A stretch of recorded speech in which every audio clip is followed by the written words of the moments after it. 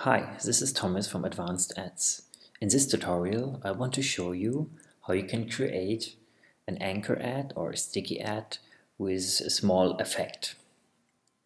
Okay, first you need to make sure that you have Advanced Ads and Advanced Ads sticky ads activated in your plugins, and with sticky ads we need at least version 1.4.5. Now head over to our ads section.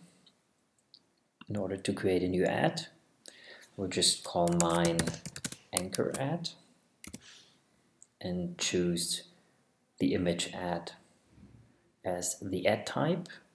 Now I select an image. This one is prepared, the leaderboard, and I could enter a URL here.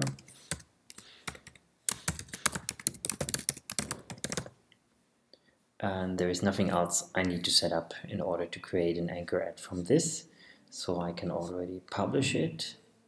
And then I go to Advanced Ads Placements and I choose the footer bar from the available placements. As a name I also can choose anchor ad, and then I choose the ad we just created and save the placement. So if you head over to the front end, you would now see an anchor ad. Okay. And in order to add the effect, we need to open the advanced options.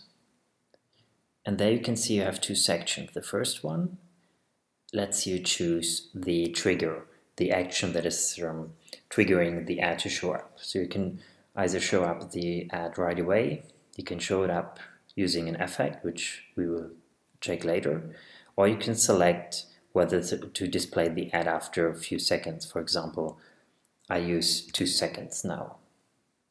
The next section is about the effect itself. The show action is more or less showing it directly. You can also fade it in, or you can slide it in. So let's just see how each of them looks like. If I you check fade in, I also need to choose how many milliseconds the effect will last. You can experiment with this. I would just choose 1000, which means that the effect will happen over a period of 1 second. And if I save it, go to my front end, I reload it, we wait 2 seconds, and now the ad is fading in. Great.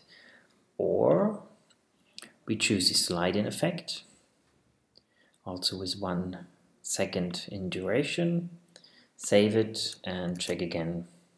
After 2 seconds, it's sliding in.